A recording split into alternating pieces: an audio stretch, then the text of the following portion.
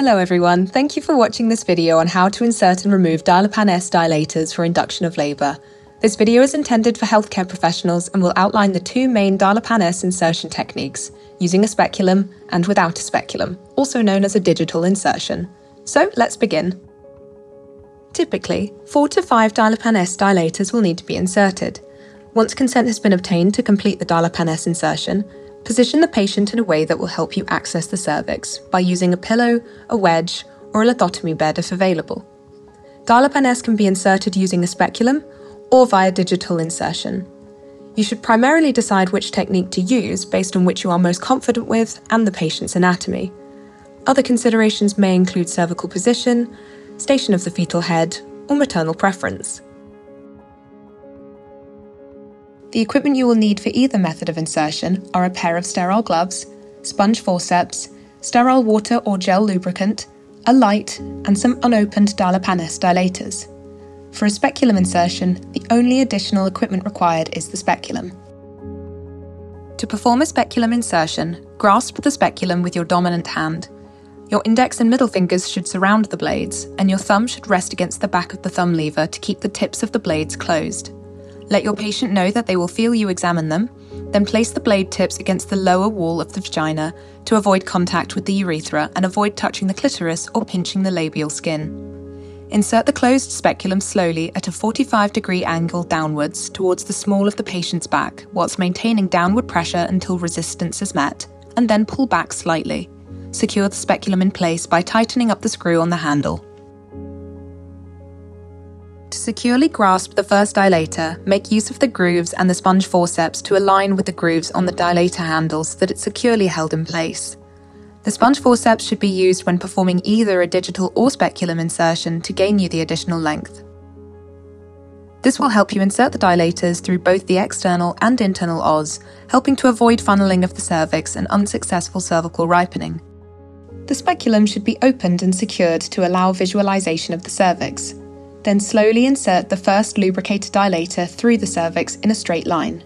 It is important not to twist the dilators or place them at an angle, as the patient will feel this to be uncomfortable. For the first dilator, leave approximately 1 centimeter of the brown part of the rod outside of the cervix. This can then be used as a guide to help place the next dilators alongside it.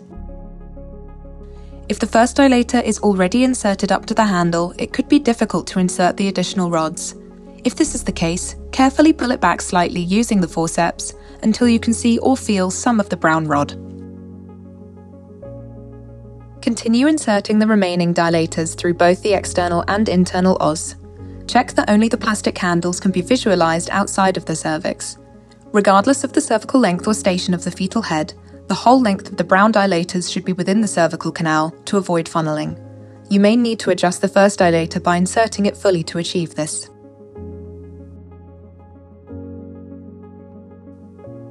Remove the speculum carefully and slowly to avoid dislodging the dilator handles. When closing the speculum, be careful not to pinch the skin or pull the strings, which could also dislodge the dilators. You may wish to perform a gentle VE after the speculum has been removed to ensure that no dilators have been dislodged. The Dilapan-S dilators typically achieve most of their diameter expansion at 12 hours. Therefore, the optimum removal time is between 12 to 15 hours. To remove the dilators, gently pull on the strings and avoid twisting them. A speculum isn't usually necessary. They will typically come out in a clump together once they are dilated.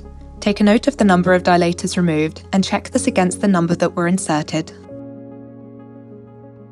If performing a digital insertion, again ensure the rods are held securely in the sponge forceps. Proceed as you would when performing an ARM, as if the sponge forceps and dilator are like an amni hook. Similarly to an amni hook, locate the cervix and run the Dilapan-S along your finger until you are through both the external and internal os. You may feel some resistance and a pop sensation as you do this. Continue the same process as advised for a speculum insertion until all dilators are inserted.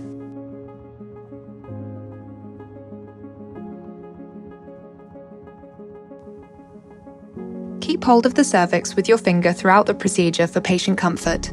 It may be helpful to ask a colleague to place the additional dilators in the sponge forceps until you are comfortable with doing this yourself.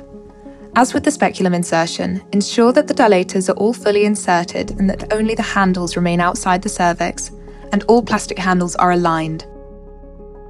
Make a note of the number of dilators inserted and remind the patient what they can and cannot do while the rods are in situ. Thank you for your attention.